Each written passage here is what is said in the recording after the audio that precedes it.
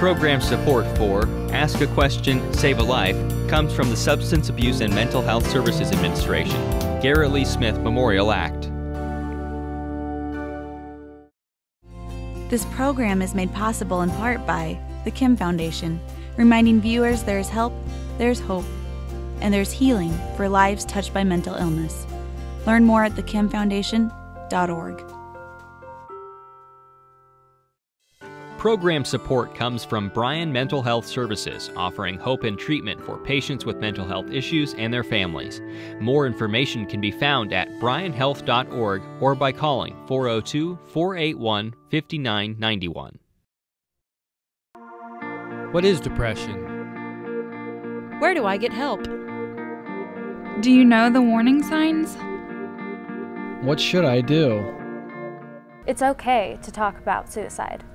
Suicide of our military service members is at an all-time high. It is now surpassing the rate of the general population.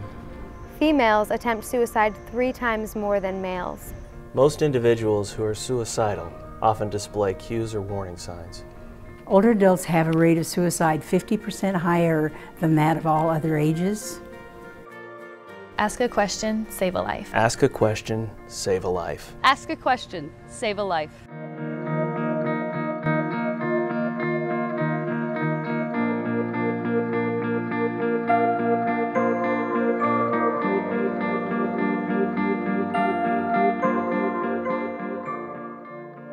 Hello, I'm Dr. David Myers, Bryan Medical Center Mental Health Services Manager and co-chair of the Nebraska State Suicide Prevention Coalition. Suicide is a public health problem that impacts all ages. Suicide is preventable, and becoming more educated about suicide prevention, the more lives we can save. There's a myth that says if we talk about suicide, it will give somebody the idea. This is indeed a myth. The best thing we can do is to talk about it.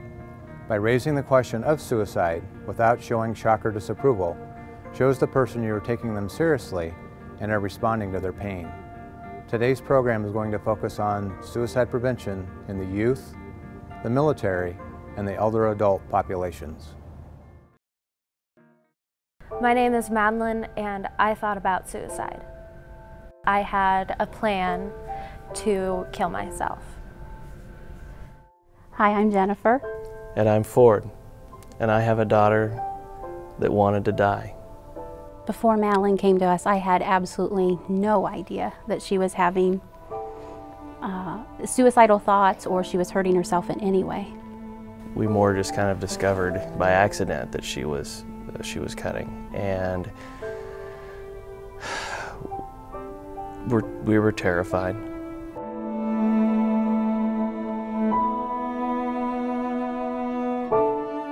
We have lost a child to suicide. Ryan was bullied a lot during his 6th grade year. He loved cars. Every time we would drive or go somewhere, he loved pointing out different cars. He was actually holding his little sister and smiling, all happy. The time that this happened, he told his mom he was going to go outside and play, or he was going to go look for a friend, but the friend ended up not being there. And so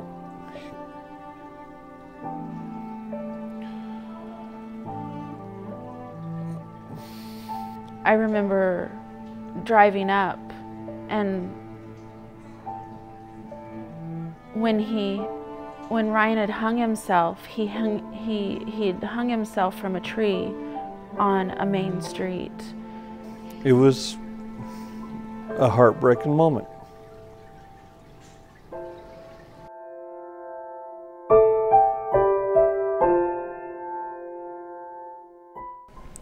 I'm Nikki, and I lost a friend to suicide. And we had science together.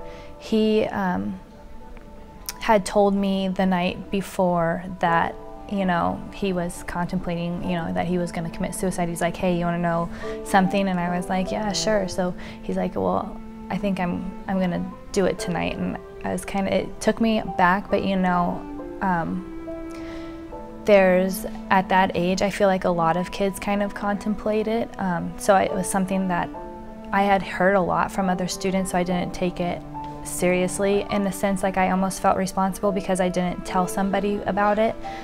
So it's a guilt that like I kind of still carry with me today too, because it was like if I told somebody, maybe I could have prevented it.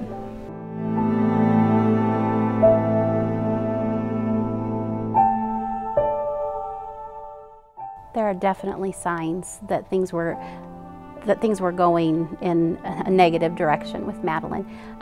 She was more moody, and you can pass that off as a teenager.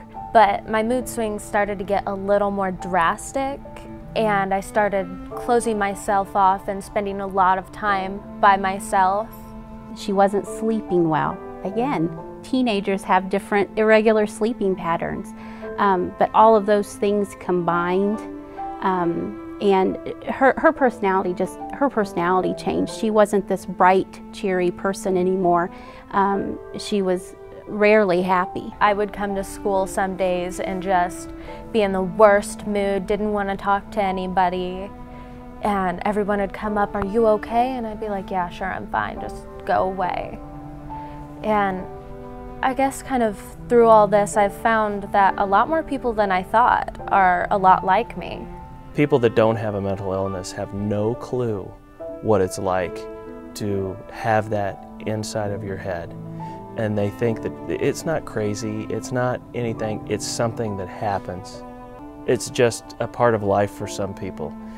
And I told Madeline, "You're not crazy, you don't belong in an asylum, you need help. We all need help. If I broke a bone in my arm, I would go to the hospital. If there's something broke in my brain, I go to the hospital to try to get that help."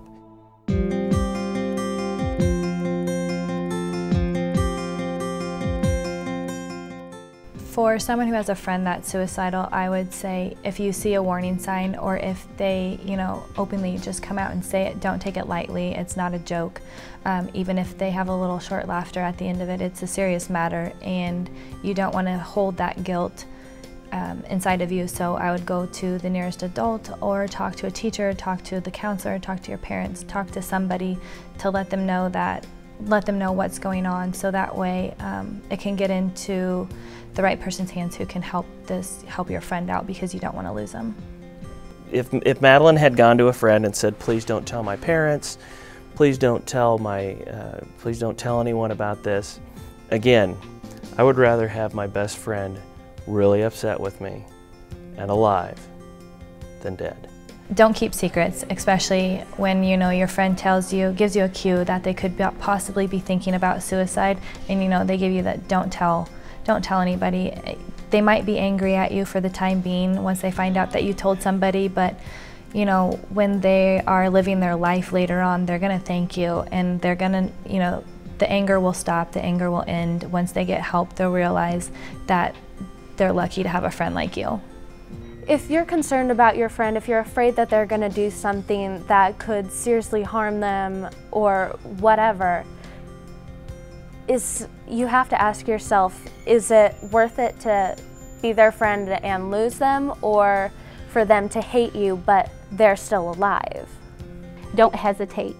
Take it seriously until you find out it's not serious, but it is something that definitely you need to pay attention to and follow through with.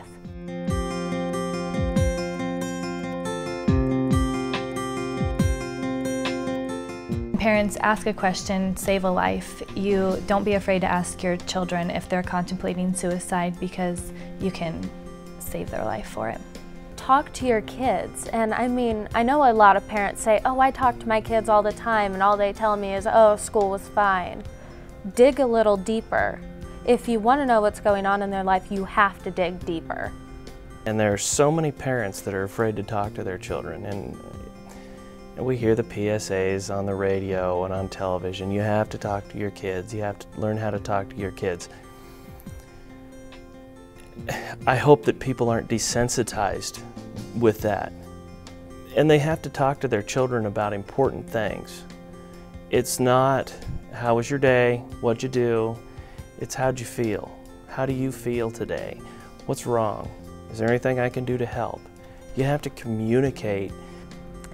It was a lot of talking with my parents, and they were the reason that I told them I was having these thoughts and I had this plan, because I told them there was that 1% of me that could not do that to them. I could not hurt them like that. That made me tell them, okay, I need some serious help. Just talk to your kids, and it's important to, you know, be there for them, and you know, you need to be a parent, but it's also important, especially during teenage years, to be a friend as well, and somebody that they can confide in, and somebody that they can come to with anything, and you know, don't put up a wall where they don't feel like they can't talk to you about anything and everything, and just ultimately be there for them.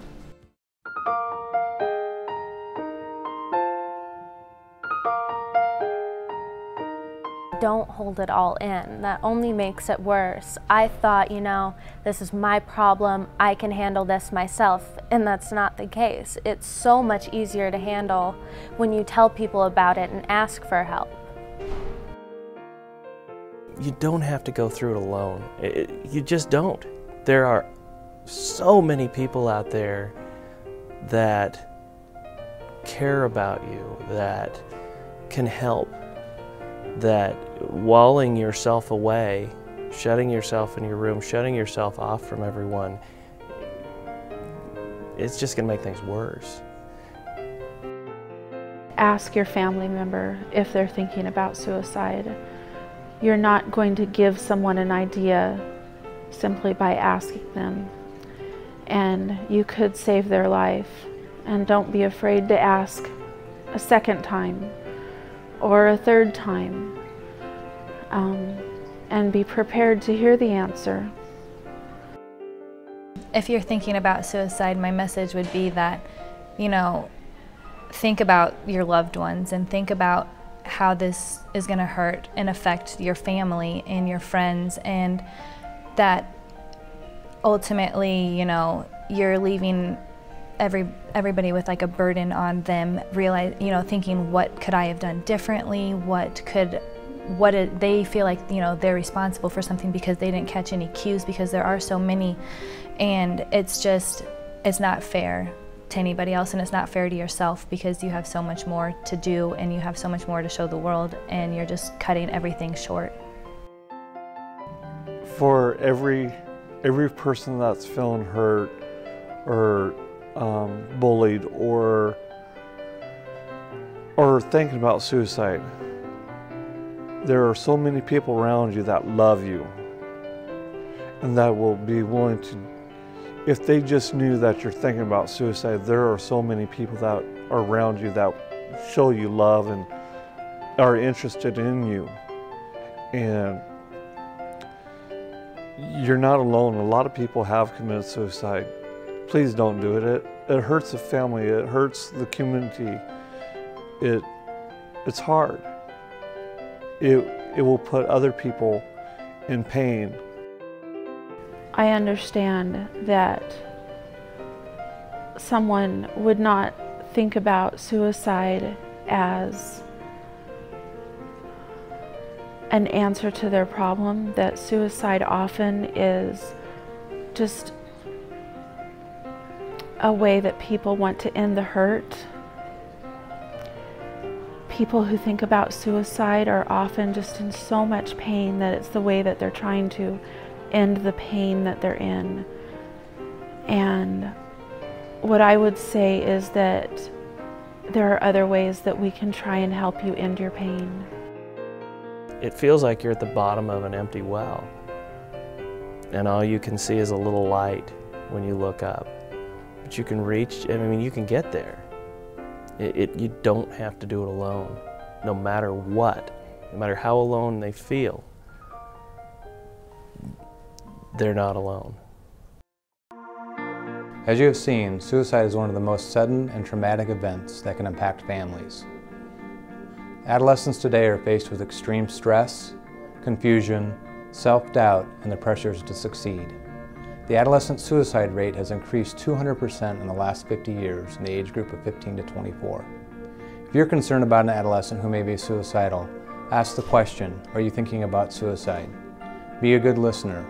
Offer reassurance and support. there are resources that can help you provide the connectedness to professionals who can help. The next group we're going to focus on is our military personnel, where their suicide rate has increased dramatically since the start of the global war on terrorism. My name is Scott Ehler. I'm the full-time state support chaplain for the Nebraska Military Department, and my job in Nebraska is a resource for people that are in need. I am Roma Amundsen, Brigadier General, retired, United States Army. I am Sergeant First Class Wilson, and I've had thoughts of suicide. I am Viola Raschke. I'm the Director of Psychological Health for the Nebraska National Guard.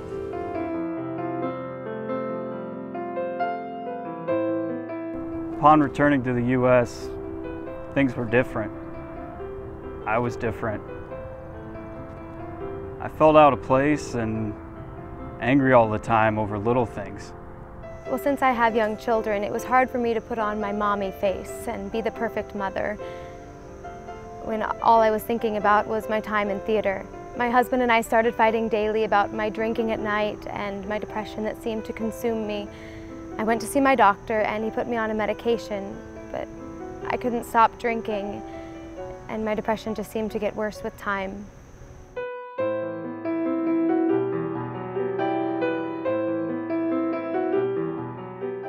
I think military members are more susceptible to suicide with basically what everybody else is susceptible to suicide with. The factors that we see are mostly financial and relationship factors. In a 6-year period of time, for an active duty family, there are more stressors placed upon a military family than in 80 years of a regular family. So indeed, there are more stressors, but on the other hand, the military has been reacting to counteract some of those stressors. They've become more aware of it, and so I think that that's helpful.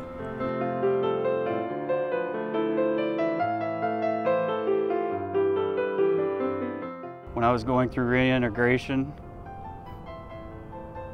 bought a motorcycle, and I began to drink heavily due to being alone at night. I didn't want to go back to that dark place.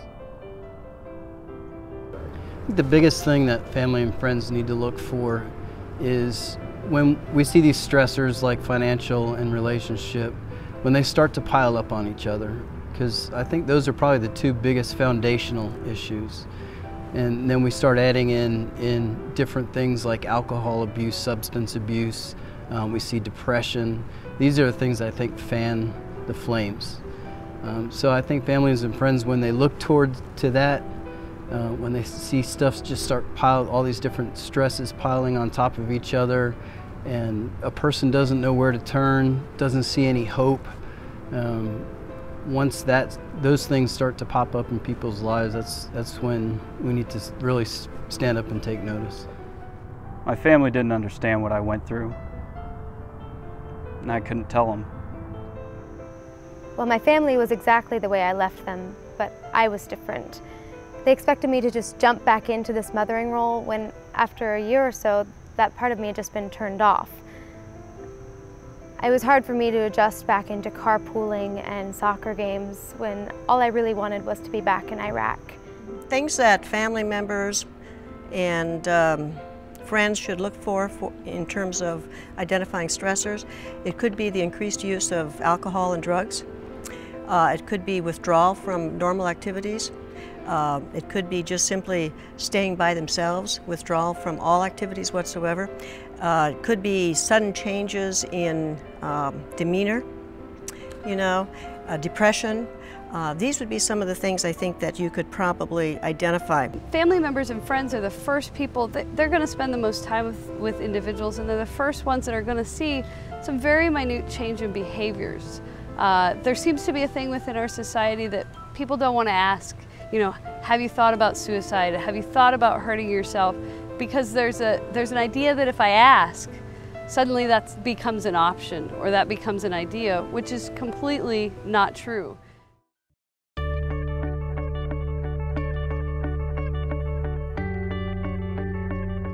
There's a lot of resources that are out there. I think probably the easiest to turn to are the chaplains and the director of psychological health in the state. We'll be able to point them in the direction that they need to go, give them the help that they need. Especially with family members, we'll be able to give them, some things some questions to ask their family members. Really kind of just look into what's going on in their lives to see if they are at risk. The Nebraska National Guard has what we call a peer-to-peer program. So there's individuals within each unit that has specialized training in how to help each other with emotional as well as any financial, any stressors that occur. They're specially trained to help with that. So any trusted friend, family, anyone within their unit, the VA, we have chaplains throughout the state, as well as community clergy. It's not so much where do you go, but go somewhere and have the discussion, reach out and let somebody know.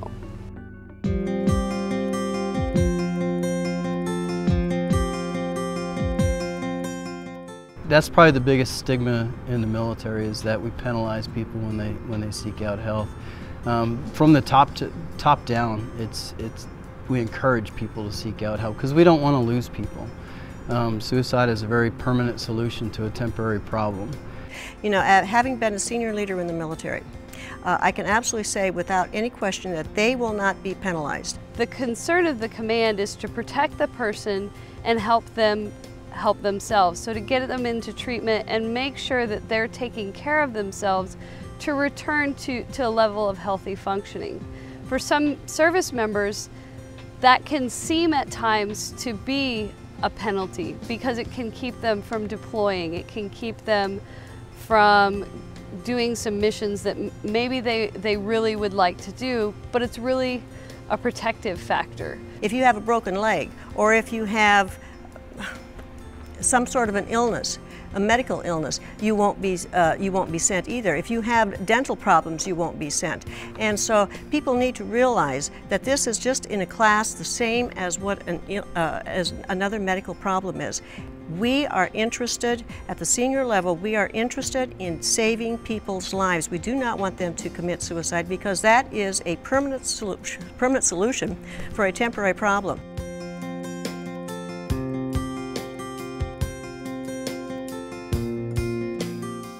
If you are yourself contemplating it as a military member, or if you as a member of a family see an individual who has experienced all those different signs of potential suicide, be sure that you ask the tough question, are you thinking of committing suicide, or of admitting the fact too that I am thinking of committing suicide, and taking yourself off to seek help.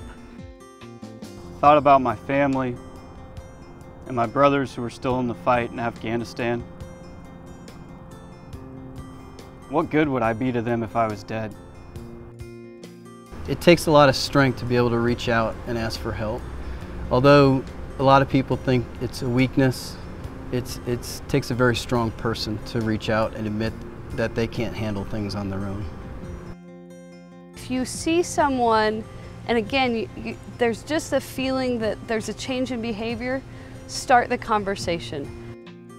I started to open up to my girlfriend, my family, told them about everything that happened. And I thought they'd be ashamed of me for what I had to do. But instead, they were supportive. They even offered to go to therapy with me. You know your family the best. You know your soldier the best. If you see changes in behavior, if you see the stressors that are starting to stack up, and you see them trying to self-medicate, then get them the help that they need. Don't just talk to them about the help, but get them the help that they need. Now I know that I have hope.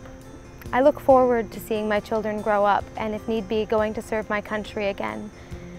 There are days when I see the dark clouds gathering, but now I know I have support to see me through it. So often when I talk to people who have attempted suicide, the one thing that they say over and over is, I really wanted somebody to ask me the question. I wanted somebody to reach out and show that they cared. So we really have to step up to the plate and be that person that asks, and be that person that maybe it sounds a little funny and you don't want to embarrass the other person, but I think I'd rather ask the question to a friend or a family member and be a little embarrassed when they say no than to have to live with not asking. I've talked with many people who are survivors of a person who has committed suicide, and almost to a person, they always say, if only we could have done something to have stopped that suicide. It is a question that is a tragic question, and it haunts an individual. And again, be sure to always ask the tough question, are you thinking of committing suicide? The transition of our military service members back home to civilian life can be stressful.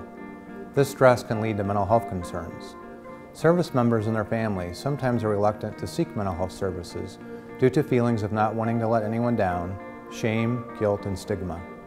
Resources and support do exist for our service members and their families. It's okay to ask for help.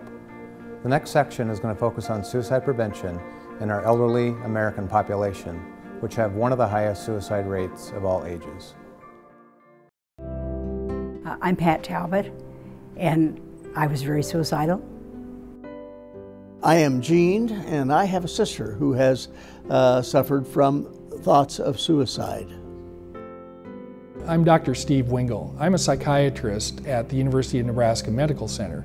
I specialize in treating older adults, people 65 and older that have a variety of mental illnesses.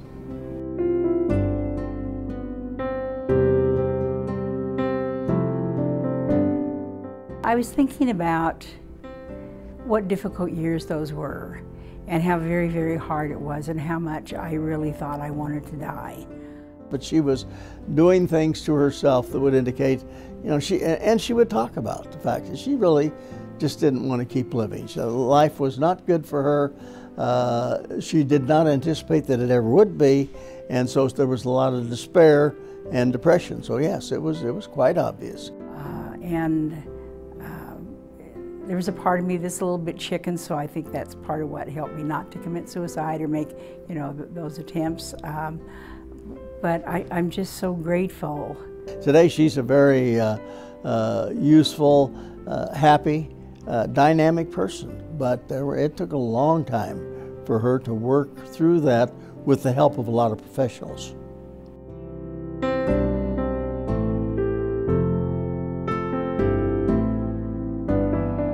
Well, there is a myth out there that talks about depression as a normal part of aging, and that is just not accurate.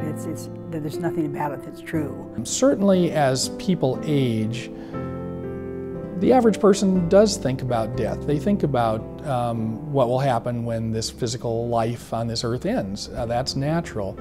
But it's really not natural that people think about committing suicide, about ending their own life. I think it maybe becomes more prevalent as people get older, depending on their circumstances. Older people, they lose family or get further distance from family. They don't have the close ties and close relationships. They get lonely, and so depression, I think, becomes more prevalent.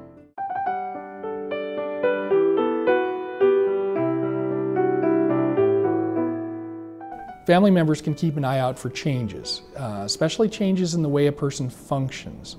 So if an older adult used to be very socially active, very energetic, optimistic, and now they're kind of fretting about things that they normally wouldn't fret about. They feel kind of hopeless. They feel anxious for no apparent reason. Those can be warning signs of depression, and I think those warrant investigation. Depression is a pretty easy thing to spot in people. Because they withdraw, they don't want to talk, they don't want to have an interest in anything. So it's an easy thing to spot. Harder thing to confront. I mean, it's not an easy thing to go to somebody that you know or love, a family member or friend, and say, hey, something looks to me like something's wrong with you, let's talk about it. ask the question. I mean, don't be afraid to ask the question, are you thinking of hurting yourself? Because when you ask that point blank of someone, it tends to make it more obvious to be able to answer that question and to realize that, encourage and say, hey, you know, we couldn't do without you. Don't even think about going there. You know, we can find you the help you need and the support that you need. Asking somebody where your gut is telling you, I'm a little concerned about this person, I'm worried that they might be thinking about suicide, the right thing to do is to ask them, to overcome your own anxiety about it. It's hard. That's a hard question to ask somebody, whether it's a loved one or a friend, but it's the right question to ask them. You'll never really put the idea in their head. You might save somebody's life, on the other hand, if you do ask.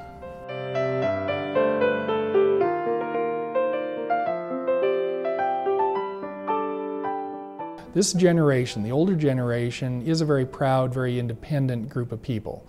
And they have surmounted many, many obstacles, living through the Depression in some cases, living through world wars and so forth. They have learned to be self-reliant, and that's good, but that makes it hard for them to ask for help. And it particularly makes it hard for them to ask for help about things like mental illness. There is still a lot of stigma that society carries against mental illness. And some people, especially older people, might feel that admitting that they feel sad, admitting that they worry a lot, admitting that they feel hopeless, might be a sign of weakness. If I'm around somebody that I see like that, it's my obligation to try to talk to them and get them to communicate a little bit and then talk about the fact they don't have to feel this way if they don't want to. Don't be afraid to ask for help. Don't feel like you're alone. You know, people do care. You may not think that there's someone, you know, maybe next door if your family's far away, or maybe those relationships aren't as close as what they used to be. But it's a tragedy when anyone commits suicide, whether you're old or young, I mean, any age.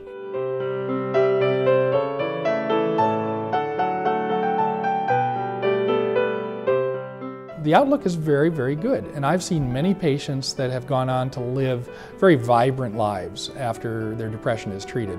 I've seen people in their 80s, 90s, even people over 100 that have been treated for depression who have gotten better and have gone on to have high quality of life, really enjoy being around family and friends, and enjoy their remaining years. So there is much hope for people with depression. Life has a lot to offer. You may not think about it right at this moment, but life has its ups and downs, and there is life after depression. And I learned that myself, and in a very, very strong and important way. I mean, my life today is really good. I'm really happy to be alive. I'm grateful for life every day. So don't give up. Don't give up on yourself. Depression affects more than 6.5 million of the 35 million Americans aged 65 years or older, and is the single most significant risk factor for suicide in the elderly. There is hope. Treatment works. It's important to connect elderly Americans to services that they may need and to help them build connectedness with family, friends, and the community. In today's program, we have heard about suicide in the youth, the military, and the elderly. One of the risk factors for suicide we have heard about is depression. Not all individuals with depression are suicidal. However, 90% of those who die by suicide had a diagnosed mental illness or would have been diagnosed, most commonly with depression. Other risk factors include substance abuse, family history of suicide, hopelessness, impulsiveness, or aggressive behavior, barriers to receiving needed treatment, financial, social, work, or relationship loss, physical illness, and lack of connectedness. Warning signs include talking about wanting to die, talking about hopelessness or having no purpose, acting anxious or reckless, sleeping too much or too little, withdrawing or feeling isolated, uncontrolled anger, and dramatic mood changes. I am Dr. Dave Myers. If you are concerned about somebody, ask a question, save a life. It's okay to ask the person if they have thoughts of hurting themselves. Get help for mental, physical, and substance abuse disorders. If you know of someone who may be suicidal, restricting access to lethal methods of suicide like firearms is extremely important. Pay attention to the warning signs of depression. Connectedness to family, to the community, and to friends saves lives. Suicide is a permanent solution to a temporary problem. If you ever feel like you need to talk to somebody, if you're feeling suicidal, don't be afraid to ask for help. Asking for help is a sign of strength. Please call the U.S. National Suicide Prevention Hotline. 1-800-273-TALK. Or visit your nearest emergency room. Ask a question, save a life. Ask a question, save a life. Ask a question, save a life.